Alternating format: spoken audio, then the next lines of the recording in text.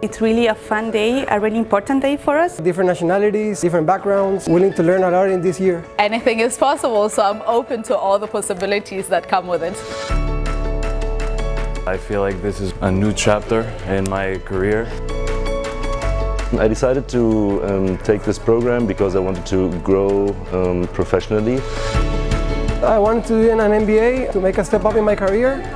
Also open my mind to new ideas, to new ways of doing businesses. So I believe in an MBA with the connections I'll make here. What I'll learn from the professors will make me flourish as a professional. Number one, it's Barcelona. You have to enjoy the city. I mean, it's really a beautiful global city with much opportunity. Part of my focus is really I want to get into sustainability industries or sustainable business, and so I want to see how I can apply my design skills into those other fields. This was an opportunity for me to come and understand what did I not learn in my practical education and just sit down and have time to learn it formally.